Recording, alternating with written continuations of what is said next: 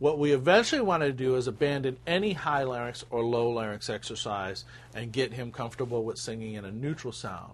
And remember, our neutral vowel or neutral sound vowel we're using is as in good or look. So let's try a neutral sound, and let's do the word m as in mushy. Okay?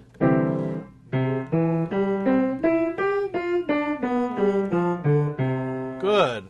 Now you can even do it more relaxed, and it should stay fairly neutral. You might see a little slight movement going up and down, but it's not to the extremes of being pressed all the way down or pulled all the way up. Again, m as in mushy.